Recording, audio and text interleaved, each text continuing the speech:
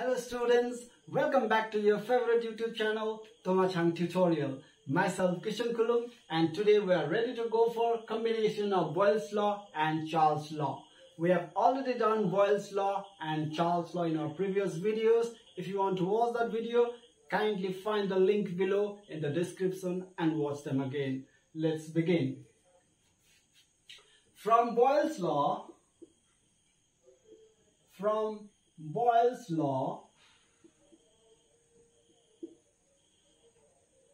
we have volume of gas is inversely proportional to pressure of gas at constant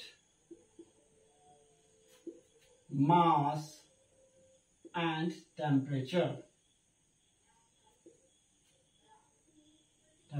Okay? Mass and temperature are kept constant in Boyle's law. We must remember this. In Boyle's law, mass and temperature are kept constant. This is very important.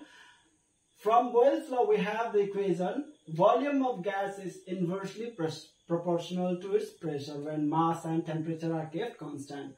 When mass and temperature are kept constant, if we increase the pressure, volume of gas decreases, and if we decrease the pressure, volume of gas increases. This is what Boyle's law says us.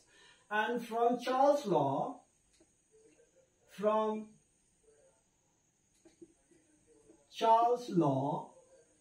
we have volume is proportional to its absolute temperature at constant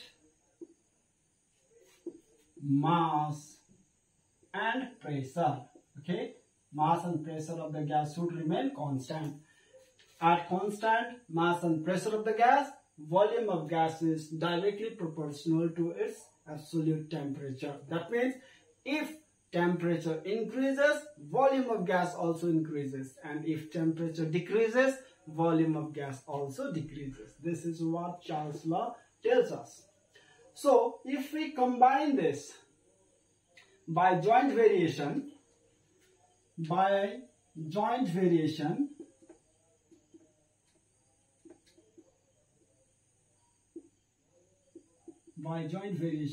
I'll let you know the rule of joint variation here. If A varies B and if A varies 1 upon C, then by joint variation we can write this A and this A as 1A, and varies this B is in the numerator because there is 1 in the denominator, B. So B will remain in the numerator, and this C is in the denominator, so C will remain in the denominator. This is the rule of joint variation. Okay? In mathematics we learn this rule in the chapter called variation. Okay, by joint variation, this V and this V can be written as one single V, whereas this T is in the numerator, so T into 1 means T divided by, in the denominator we have P, so we write P. Here we write where all parameters vary. This means nothing is constant here. Volume, temperature and pressure, nothing is constant. Anything can change. Volume is proportional to T upon P, where all parameters vary. Nothing is constant. Okay? So please take the screenshot of this. I'm going to erase the upper part. I hope you are getting the concept. Now we replace this sign of variation with equal to sign. V equal to, when we replace the sign of variation with equal to sign, we need to introduce a constant K. Okay? T upon P. And here let us mention where K is variation constant. K is variation constant, or you can also say K is proportionality constant. Now let us multiply this P with V, cross multiplication. P into V, PV equal to K into T is KT. Okay. or PV, let us bring this T in the denominator of PV by cross multiplication, PV by T equal to constant. That means product of pressure volume divided by absolute temperature is always constant. Okay, therefore we can write P1 V1 by T1 equal to P2 V2 by T2 equal to constant. So this is the combined equation of Boyle's law and Charles' law. This is the combined equation of Boyle's law and Charles' law. Boyle's law and Charles' law.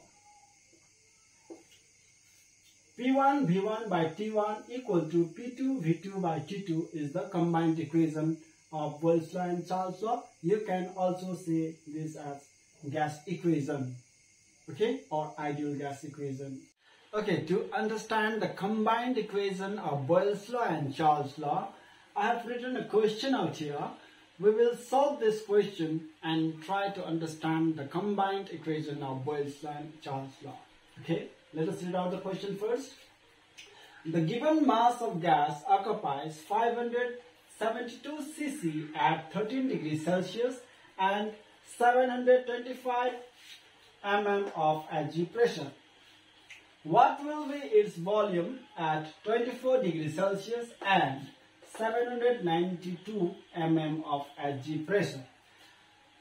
Let us first write the given conditions and then go for the solution. Okay, what are given to us? Let us first write that. Given P1 is pressure 1, 725 mm of Hg pressure.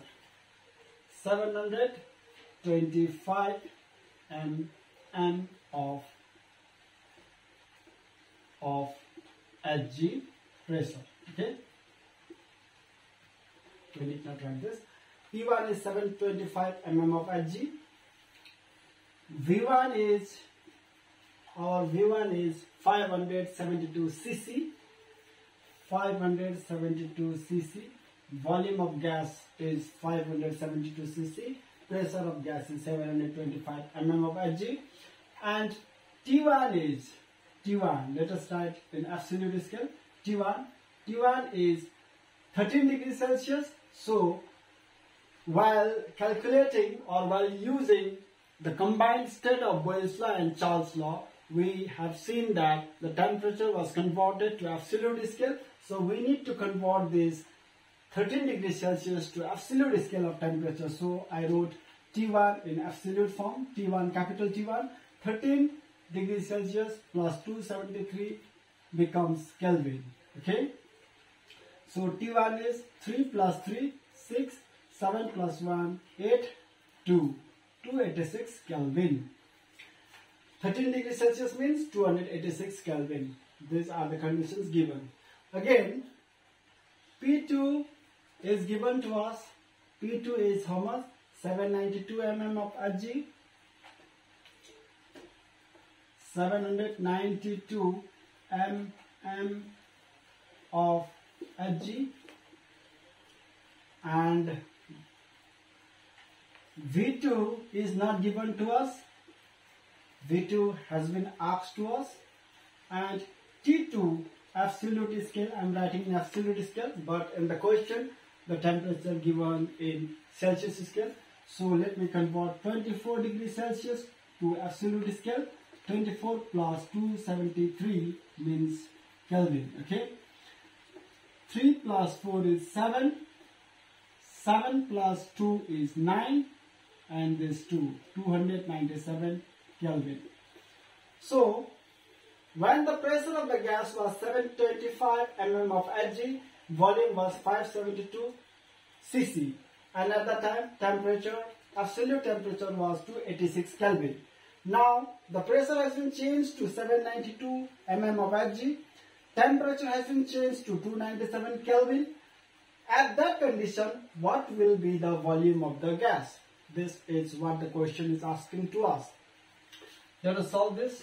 Since we have the combined equation of Boyle's law and Charles' law, since P1 V1 equal upon T1 equal to P2 V2 upon T2. This is the combined equation of Boyle's law and Charles' law. We put the values here. P1 is how much? 725.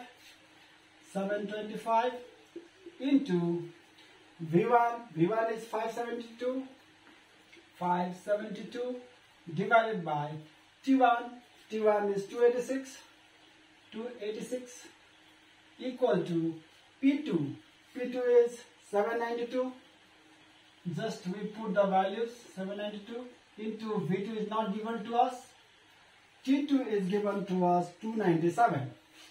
297. Okay. Now let us cancel these numbers.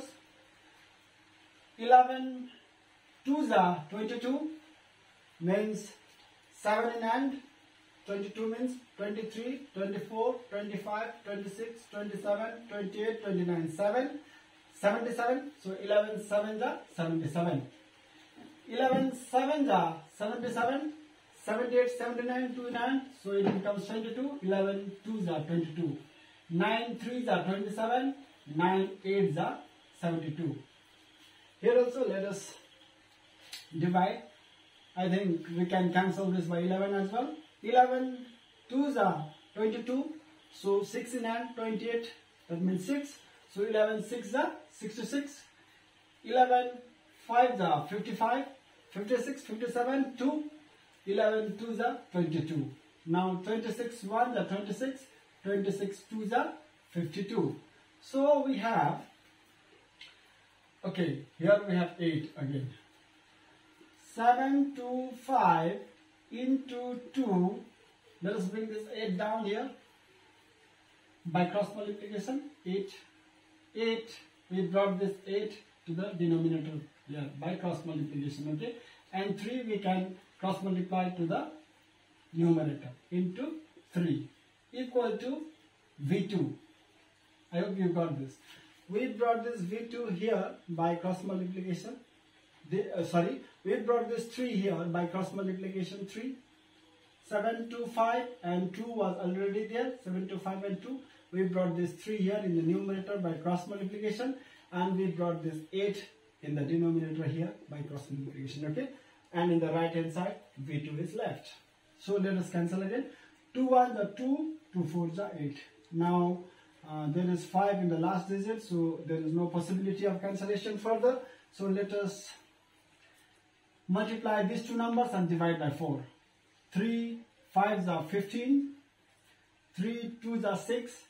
Plus 1 7. 3 7s are 21. 2175 divided by 4 equals to V2. So please take the screenshot of this. I am going to erase this, or I can do here also. 2175 divided by 4. 4 5s are 20. 1. This one comes down. Now 7. 4 4s are 16. So again 1. This 5 comes down. 4 3s are 12. Now comes 3. Let's put a decimal point and put 0 here. 4 7s are 28. We have already a decimal, so we can put another 0. 30 minus 8 is 2. 4 5s are 20. Okay. So 543.75. When 2175 was divided by 4, we got 543.75.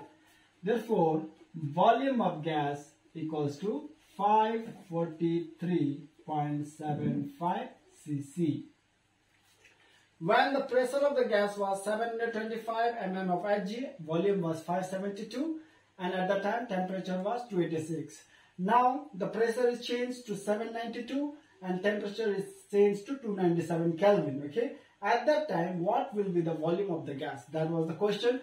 We solved the question by using the combined equation of Boyle's law and Charles' law, that is P1 V1 by T1 equal to P2 V2 by T2. By simple calculation, we found out the volume of gas to be 543.75 cc. Thank you so much for watching the video, I hope you liked the video and understood what I tried to explain. If you have any question or doubt, you can definitely ask them in the comment section. Thank you so much. Stay safe, stay healthy, and hey, please don't forget to click the subscribe button and the bell icon to get updates for more videos. Thank you.